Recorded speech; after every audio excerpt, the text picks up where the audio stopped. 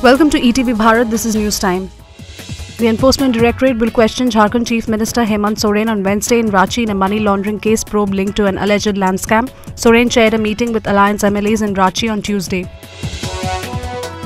Jharkhand Mukti Morcha spokesperson Supriyo Bhattacharya said the Jharkhand governor is speaking the BJP language. He lashed out at the BJP for announcing a missing person reward on Hemant Soren.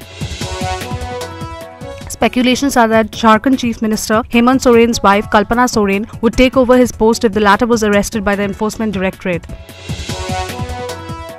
Congress leader Rahul Gandhi has reacted to Nitish Kumar's recent volte-face. Gandhi said Nitish took the decision under pressure but asserted that the alliance in the state won't need him now.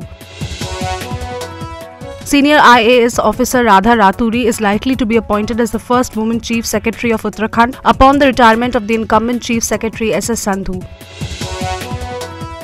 Congress and AAP have alleged vote tampering after the BJP candidate was declared the winner in the high-stakes Chandigarh mayoral polls. India ranked 93 out of 180 countries on the Corruption Perceptions Index for 2023, with its overall score remaining largely unchanged.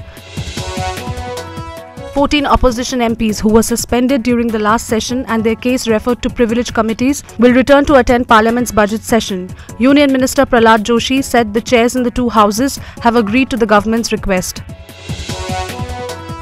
Former Pak Prime Minister Imran Khan and former Foreign Minister Shah Mahmood Qureshi were on Tuesday sentenced to 10 years each in prison in the Cypher case. In light of international master Divya Deshmukh's recent allegations of being subjected to sexist behavior from spectators at the Tata Steel Masters in the Netherlands, Polish Grandmaster Susan Polgar reacted to the issue, revealing that she faced misogyny throughout her career. Log in to etvbharat.com for the latest updates.